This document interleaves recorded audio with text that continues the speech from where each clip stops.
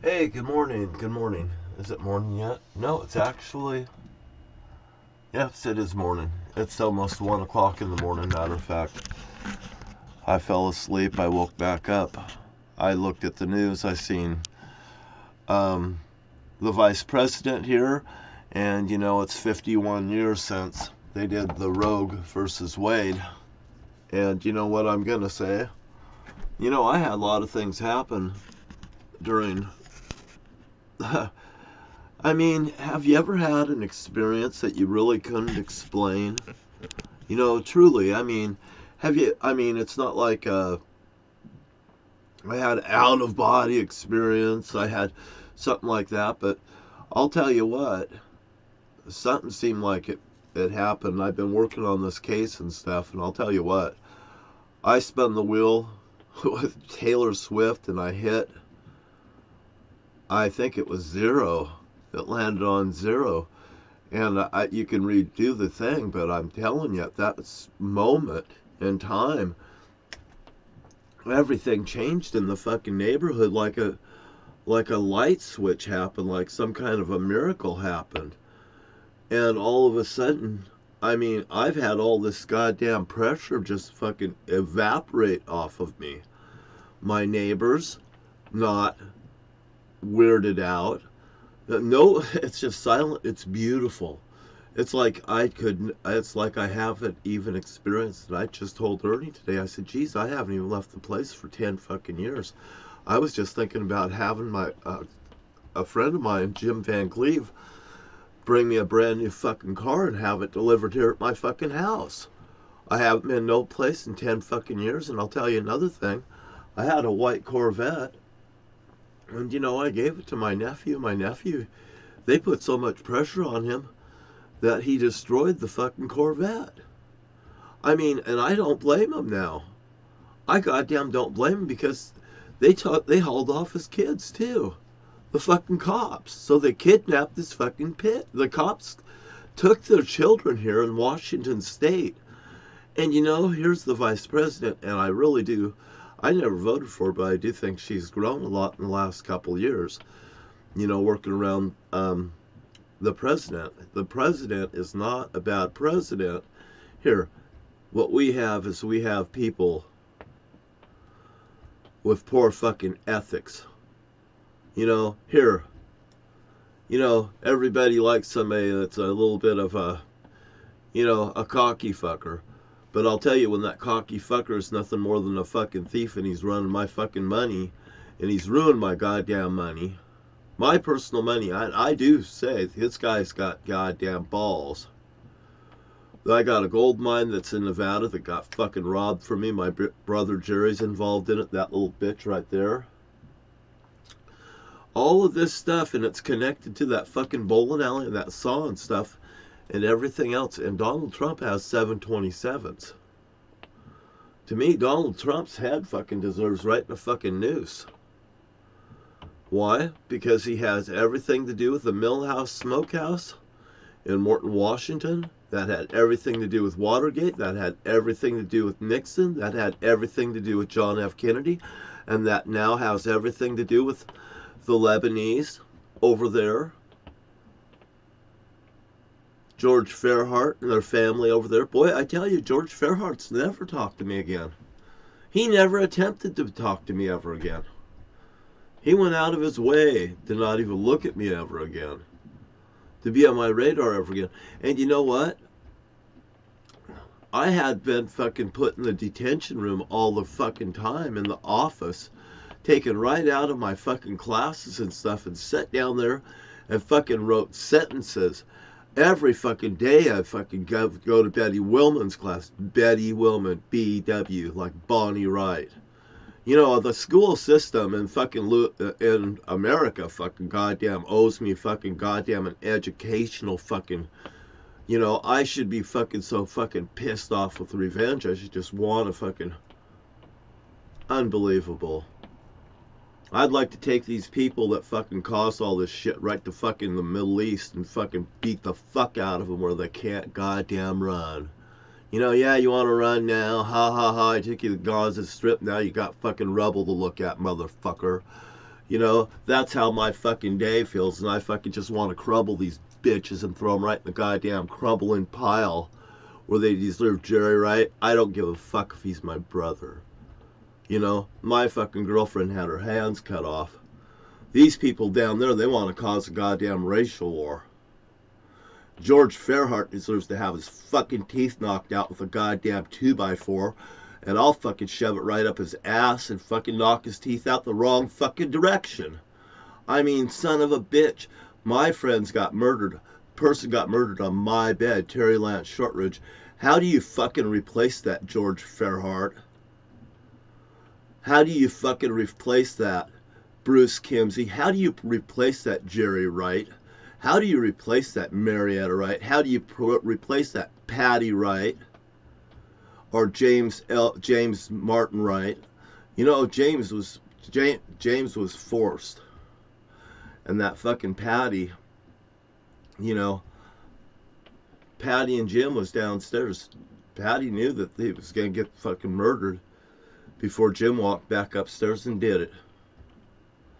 And she was just as guilty as if she had something to do with that girl getting her fucking hands cut off, because here my girlfriend's waiting at my house for me when I get off from fucking work.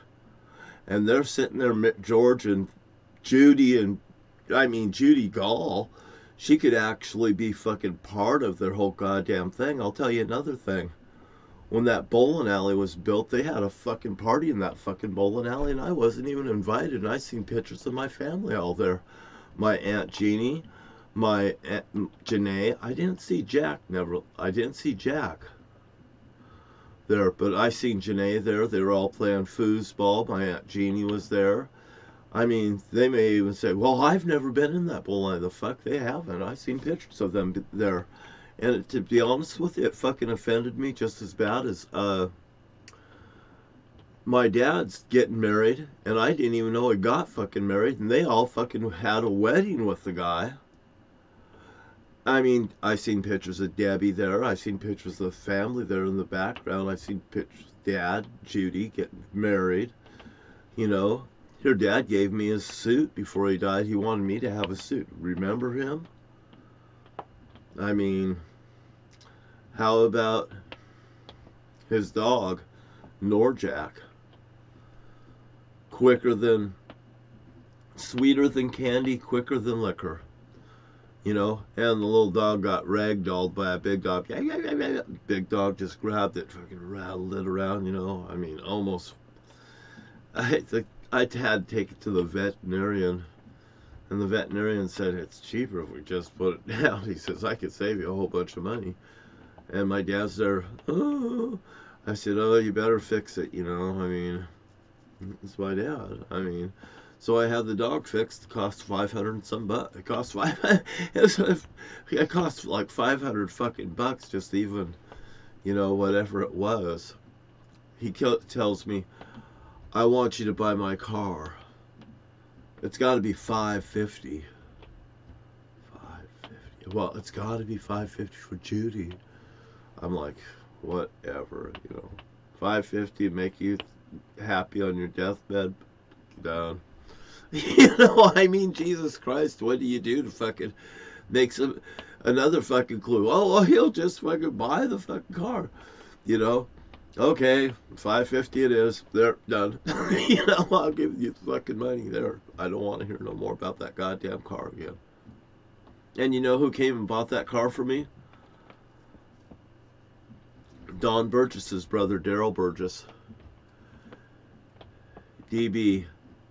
Like DB Cooper. Well, they're all fucking pigs. They're pigs in blankets. They're all fucking narcs. The people that are selling the drugs are the same people as the cops' friends. You know, these are guys that they walk around like, man, you don't want to get busted around this place, dude. Hey, man, you want my sweet? And they're the fucking pigs. You know, they're getting the fucking. And by the way, now, hey man, I go over there and buy fucking weed from these guys all the time. They don't give a fuck. I buy weed, I don't give a fuck. I'm not gonna say anything when I leave. I fucking make sure I don't get busted on the way home.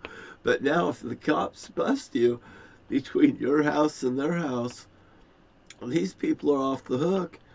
And, you know, this is just a clear case of these pigs fucking got you, even though they know what you're driving, and they bill after it, you, yeah, he's on his way from that way. See if you can fucking pull him over for something. Oh, right on his ass. You can just tell that this goddamn shit's happening, you know.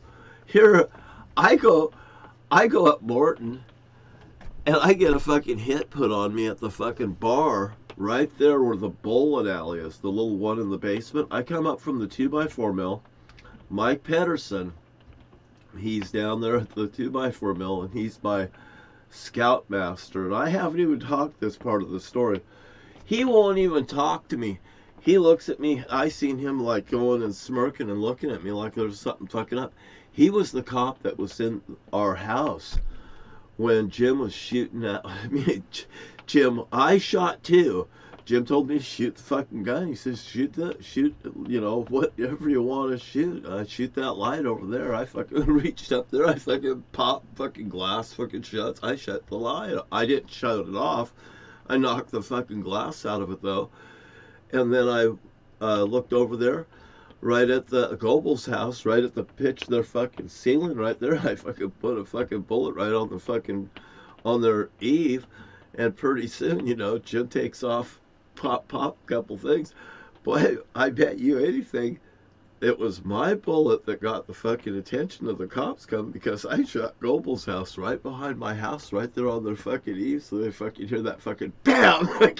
Because I'm telling you, bad things were happening in my house, and I fucking nailed their house for that goddamn reason.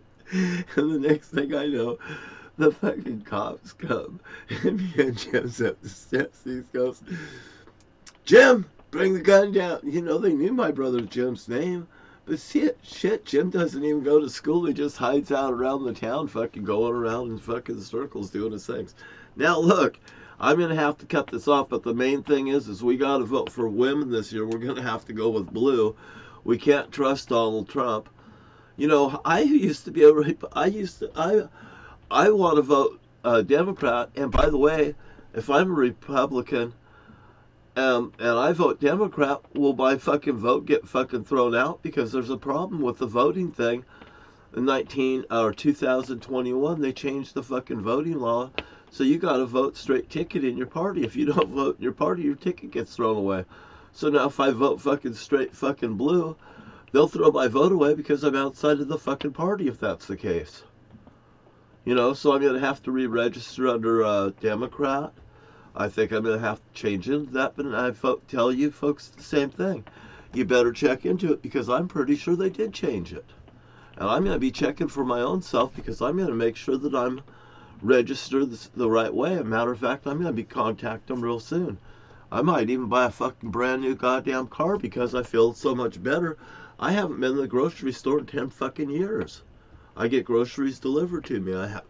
And you know what? I don't mind the fucking service, except when they fucking send fucking weirdos out there to bother me, and Walmart did. I don't buy shit from Walmart no more. TEMU.com. They'll save you 40 fucking %. You can spend your money any place you want. Have a nice day. Thank you. Bye-bye.